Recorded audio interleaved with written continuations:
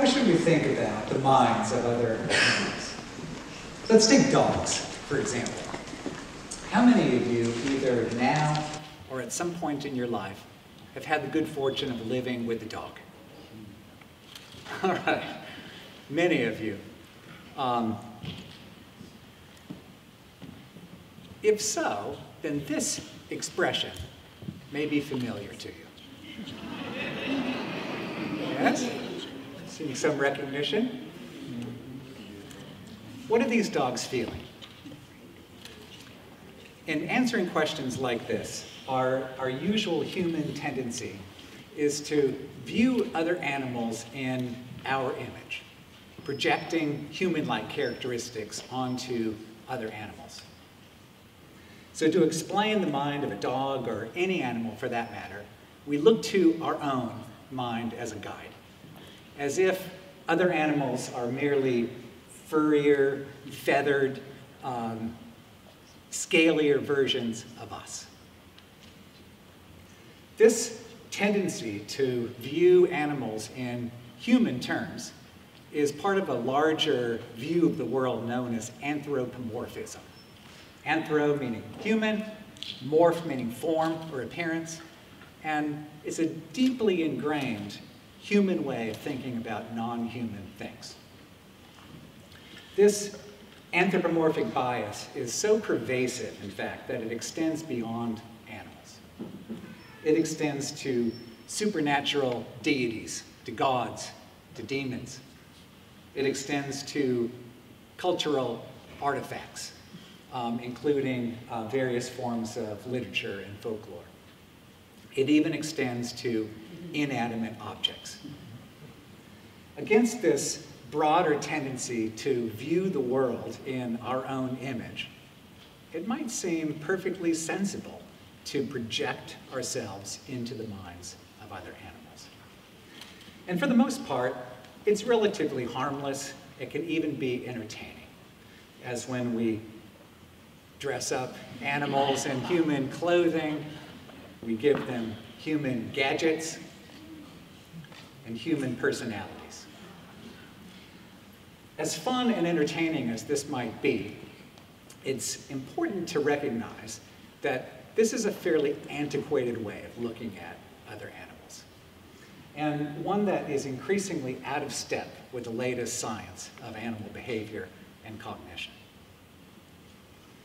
I want to challenge you today to think about animal minds in a different way, in a way that tries to understand and appreciate animals in their own right and on their own terms, in terms of what's known about their sensory systems, their nervous systems, their behavior, their ecology, their evolutionary history.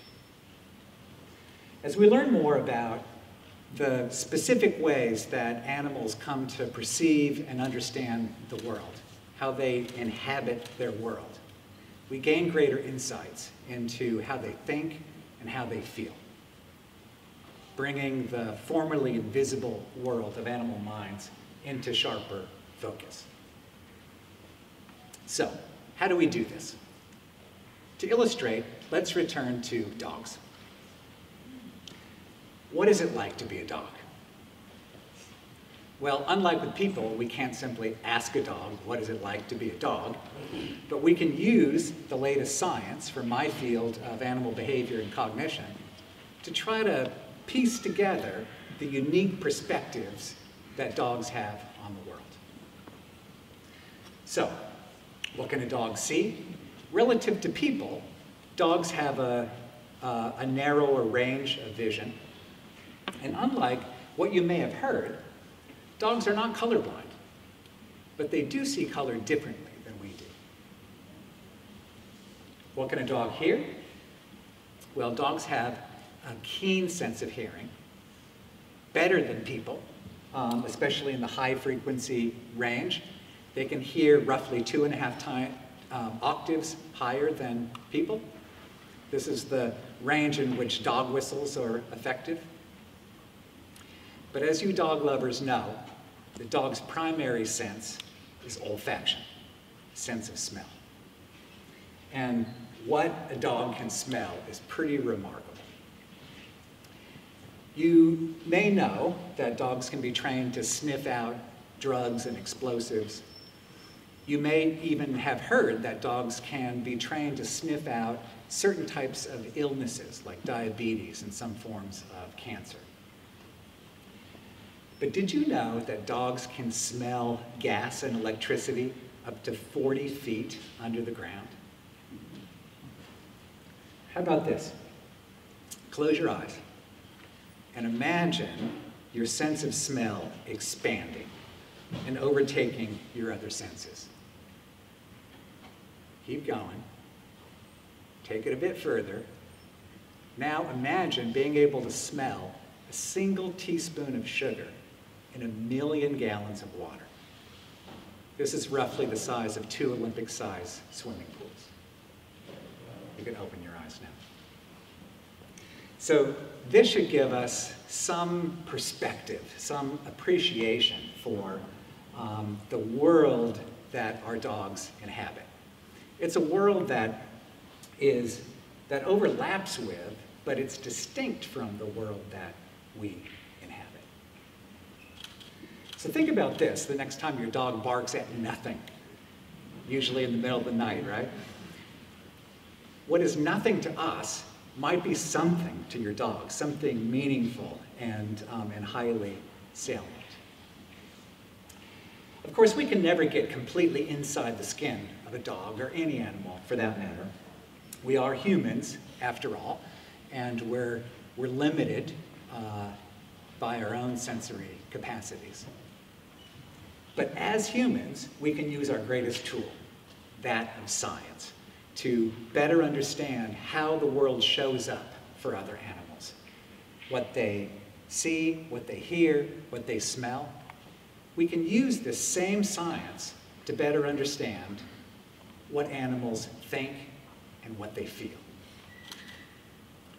So let's return to this now familiar image. And let me ask you again, what is this dog feeling? Well, when viewed through a human lens, this certainly looks like guilt or remorse, yeah?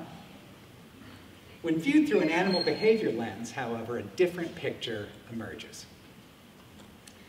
Animal behaviorists recognize this type of behavior, the cowering, slinking, tail between the legs, as part of a larger pattern of submissive behavior that's rooted in dogs' evolutionary history and which all dogs display under threat.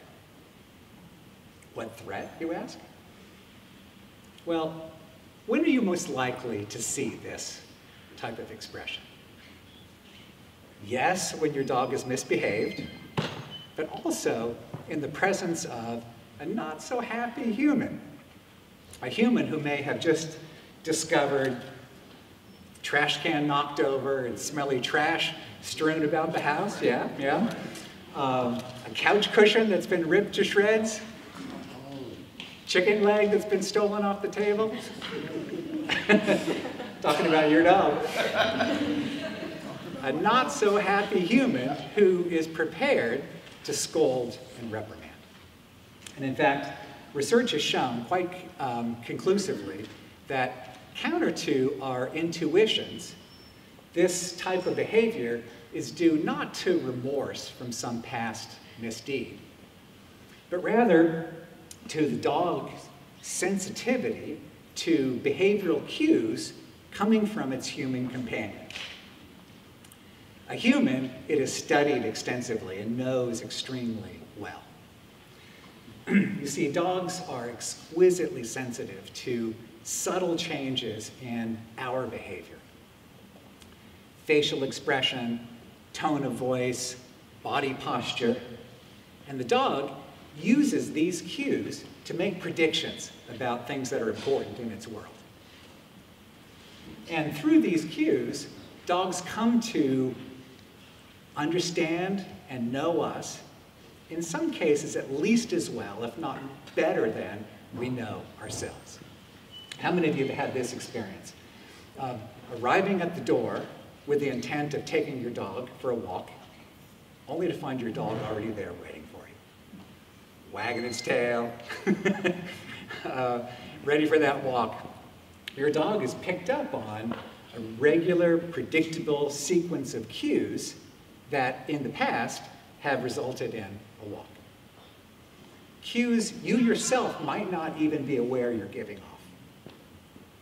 So it should not be surprising that dogs can also anticipate, again, based on the cues that we're giving off, whether they're about to be scolded or reprimanded. Hence, the submissive behavior.